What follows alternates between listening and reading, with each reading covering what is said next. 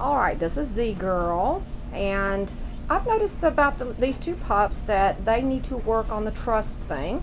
Go back to square one on that one. They've been, it's funny how some just don't take to it as easy. But it's not that there's anything wrong. It's just we want them definitely to do that, to trust their humans. And she is just a beautiful red. Got these forever eyelashes. Do you see how long those eyelashes are? Hi, darling. We'll bring both of these in. We're going to be doing some work with them, isolation training. But you'll notice that she's not really doing great on her back. We're not going to do it for very long. Oh, no, that's not bad. Look how she's crossing her arms like a golden poodle, like that poodle, that golden doodle. It's amazing.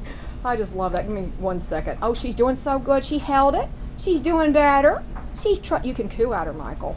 That helps too. Yeah. Say, hey, Charlie. And now bring her on up.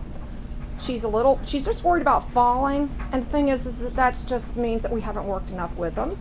You know, it's okay. She has a pretty splash on her forehead. See that pretty little white mark? This is one of our more red, true reds doodles, and with a splash, just magnificent and sweet natured, hypoallergenic.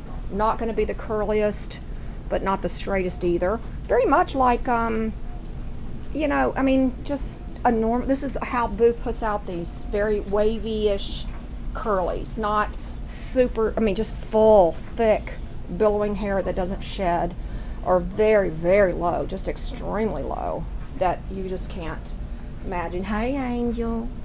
Hey, darling. She looks a little worried, and I don't know why.